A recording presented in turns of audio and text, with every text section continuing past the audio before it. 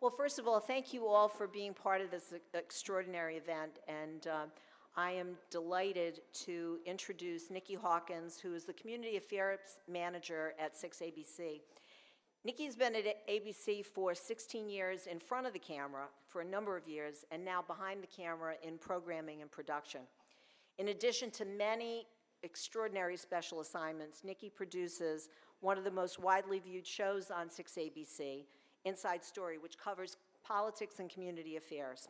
She's become my friend and colleague ever since she brought me in as one of her insiders. So today, she's back in front of the camera, and she's here to announce our winners of JAZ Tank's business plan track. Please welcome to the podium Niki Hawkins.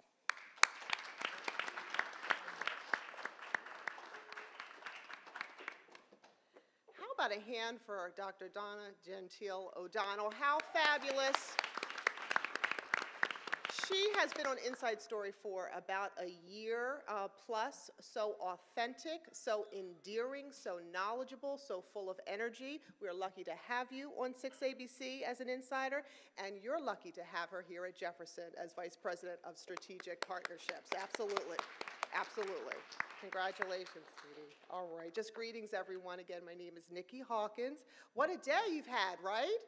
Excited. Everyone's like, yes, yes, this is great. Welcome to the 3rd annual JAZ Tank, really one of the coolest and most creative events I've seen in the greater Philadelphia area. I'm so pleased that I was asked to join you and actually talk about the exciting new trajectory that Jefferson is on, moving and bringing more great ideas towards realization, and that's what tonight's event is about, am I right? So I definitely want to recognize Dr. Steve Spinelli. Yes? All right. Hey, stand up. Whoa. Hey. Yay, Steve. And Dr. Rose Ritz. Hello, lady. Dr. Spinelli, we want to just recognize your leadership in working with the amazing Dr. Steve Glasgow on the proposed merger of really 2 great Philadelphia institutions, right? Fantastic. Is that exciting? Philadelphia University, Jefferson Hospital. And Dr. Ritz for your leadership in driving this event to new heights. Its 3rd year. I also want to recognize Dr. Robin Sheldon, right? Dr. Robin Sheldon from the first JAZ Tank. Yes, here we go. And she's been pushing this idea of development and realization and commercialization in the broader Jefferson community and beyond, all right? Good stuff. And now, are we ready for the big moment? All right?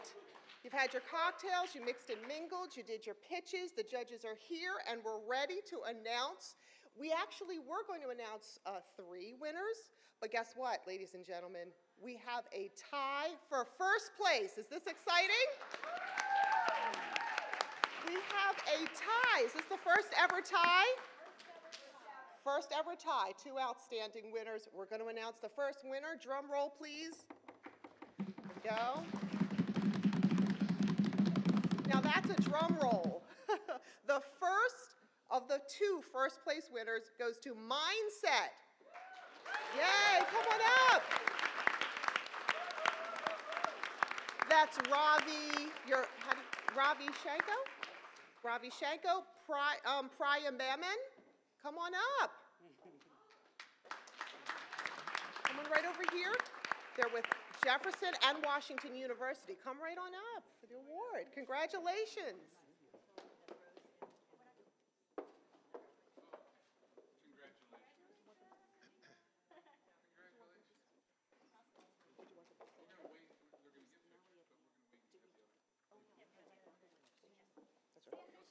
Stay for the, we want pictures, pictures. There we go. All right, congratulations, Mindset. Excellent. Good stuff. All right, and the second of the first place winners, we have Circulux Incorporated. All right. That's Tim Bobber, Lorenza Alibala, and of course they're from Jefferson as well. Congratulations.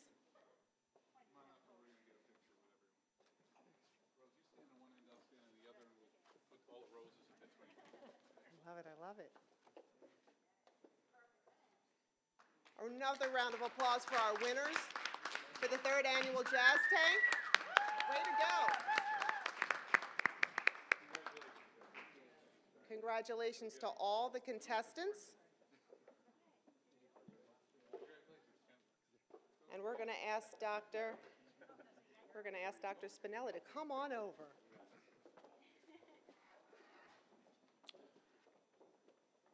Well, thank you, everyone, for being here. This is a small example of the dynamic nature of this institution. And I say this institution because the merger is all but approved, and we're really far along the way.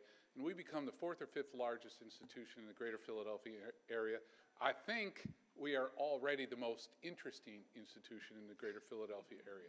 We really are a market-facing, value-creating organization that believes that people can have an impact immediately upon their graduation. Well, frankly, like with some of these folks, they're having an immediate impact on the value of a community in improving the human condition.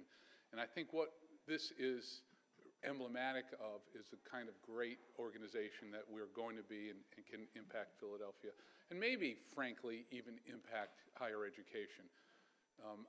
I really encourage the participants today to take their ideas to the next level. It almost doesn't matter if you're successful. Don't get that wrong. I want you to be, and I want you to make a lot of money, and I want you to give some of it to us. I'm clear about value propositions here, and I want you to be a part of that. But when you're a part of a community like Rose and Robin, who bring us together, our terrific faculty and volunteers like the judges, who are exceptional professionals that want to be a part of something special, you have a responsibility, I think, to be a part of that in a bigger way. So it doesn't, in a lot of ways, I don't like these ceremonies because it feels like an end. The reality is this is a beginning. It certainly is a beginning of your responsibility to be a part of the Jefferson community and the community of entrepreneurship.